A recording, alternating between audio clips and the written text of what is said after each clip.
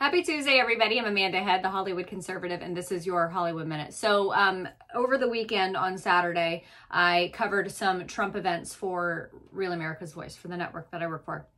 And there were two events, one of which I think was kind of more a public rally style event, and then another one was called it was a commit to caucus event because of the early caucuses in Iowa. So I think they were in Des Moines, Iowa, and Cedar Rapids.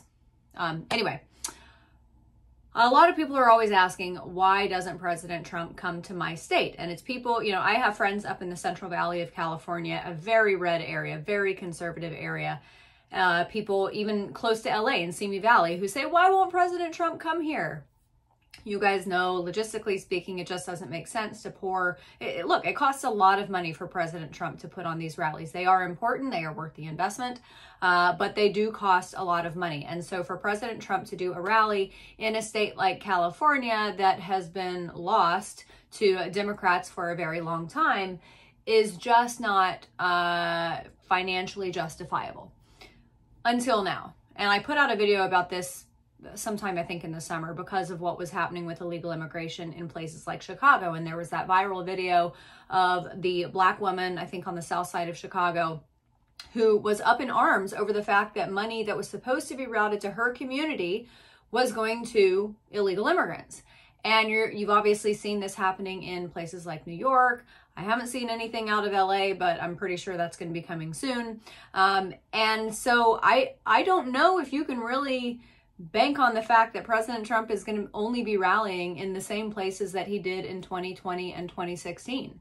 And especially when you consider these swing state polls. You had the most recent one last month, I think it was a New York Times Siena poll, that had President Trump up in 5 of 6 swing states. He was up in Pennsylvania, Michigan, Arizona, Nevada, Georgia, and then Joe Biden was up by 2 points in Wisconsin, which, what are you doing, Wisconsin? Anyway, and I think that that's going to continue to bleed into the independent vote and even minority voters within the Democrat Party, because it seems like you've got a lot of black voters who have traditionally voted Democrat, a lot of Hispanic voters that have traditionally voted Democrat that are saying to themselves, yo, this administration has made things terrible for me, especially economically, and I just need to be able to feed my family. That's really all I require. I don't care about mean tweets. I don't care about the bluster that people complained about with President Trump. I want, you know, $2 gas, and I want to be able to feed my family and not have to stress about that or putting my kid in Boy Scouts. And when it comes down to the basics of life, I think that that's what most people are really going to care about. You can talk about, oh, you know, a lot of people are worried that we're involved in these wars and national security. Okay, sure. Yeah, those are going to be issues as well. But when it comes down to it, when it comes down to it, what people care about is being able to take care of their families financially. So, I don't know. If you live in places like California and New York and Illinois, maybe President Trump might be rallying there. I guess we will see. All right, everybody, head over to my website, thehollywoodconservative.us. Sign up for my daily emails. Go to my pillow, use my promo code Hollywood. My husband and I just put on our My Pillow flannel sheets. We have the red plaid ones, and they're so festive for Christmas time and for winter, but they are so insanely cozy.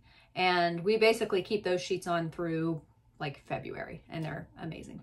All right, everybody, I'll see you tomorrow.